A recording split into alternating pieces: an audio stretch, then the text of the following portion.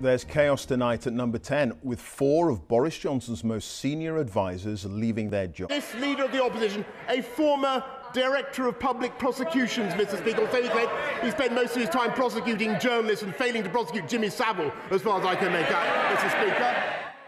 They were part of his inner circle, with one of his longest-serving members of staff, Munira Mirza, the head of policy, resigning after criticising him for implying Sir Keir Starmer, a former director of public prosecutions, was personally responsible for allowing Jimmy Savile to escape justice for sexually abusing children.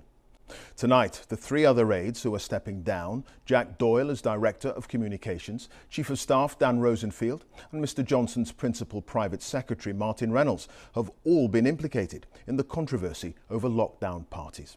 With the very latest developments, here's our political editor, Laura Koonsberg, and a warning: this film contains flashing images.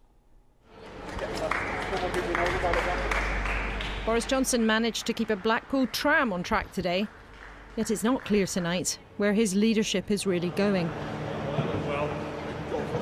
That went well, thank God for that, the Prime Minister said. He might need prayers to create a sense of stability in his government, though.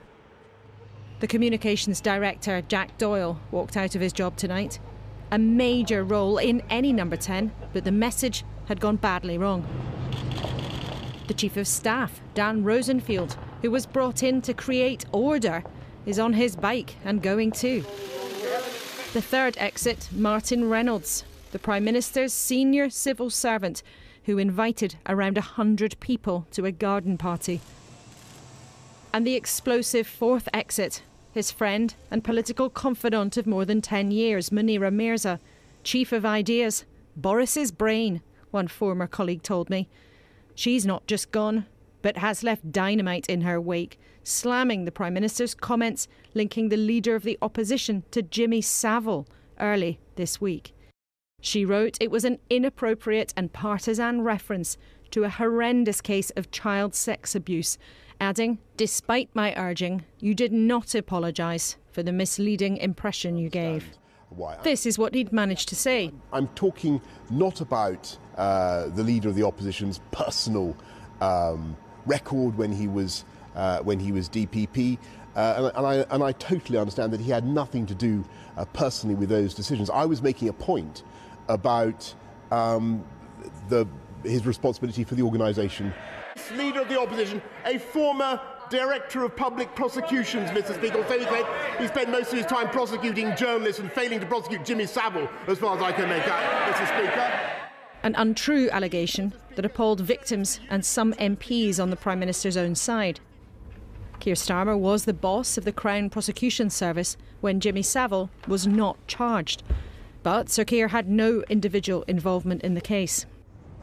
And unusually, the Chancellor was happy to show a public split. Being honest, I wouldn't have said it, and I'm glad that the Prime Minister clarified what he meant.